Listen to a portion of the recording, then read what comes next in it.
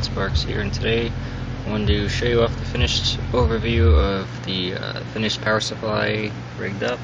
Here's the power brick. It's an XBOX360, and these output 203 watts. As soon as it focuses, it'd be nice. It's 12 volts, 16.5 amps, 203 watts. And I have the cable spliced over.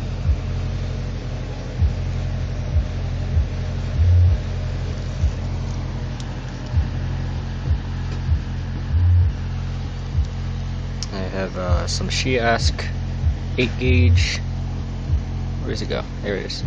And here's the other end, which I'll be plugging up in a second to this compressor pump. And I have the C-clips on here since this is meant for an actual car amplifier, so you plug it up into the terminal, put the screw in, and you're done.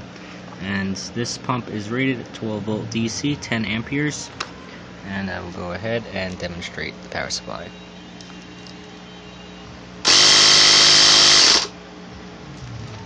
And I also have a green indicator light, LED, I put inside.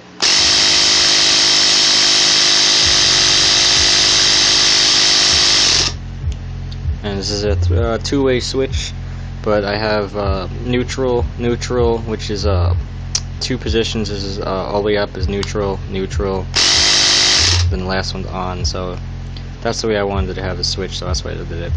And this is actually a AA battery box, if you guys couldn't tell, and I modified it. I gutted it out, and all the wiring is done up inside, soldered up, hot glued in place, and all sealed up, ready to go. And I put some little electrical stickers on there,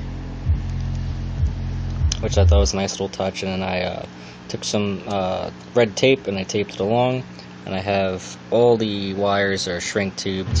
So this is not actually a black cable, it's just two pieces of shrink tubing, and I have that on all the cables.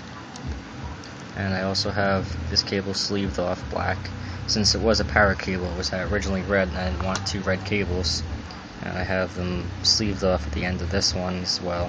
Like I said, it's meant for a car amplifier. And I have the inline fuse still in here. It's the Shiask 40 ampere fuse. And I'll go ahead and take that out. It needs to be switched out though, since this power supply is only 16.5, and this is a really huge amp, and there's no way that it would ever blow that fuse. But I'll probably wind up putting maybe like a 15 or 10 ampere fuse in it, if I can find one in this size, because this is a really big car audio sized fuse, not like a standard automotive fuse. But I'm sure it won't have any problems, since I'll demonstrate it. It's off right now. I'll turn it back on. Now that it's on, I will do a dead short on the supply,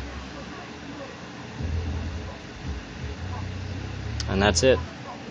That's all we'll do. So if you dead short this, that's all there is to it. The power supply turns red.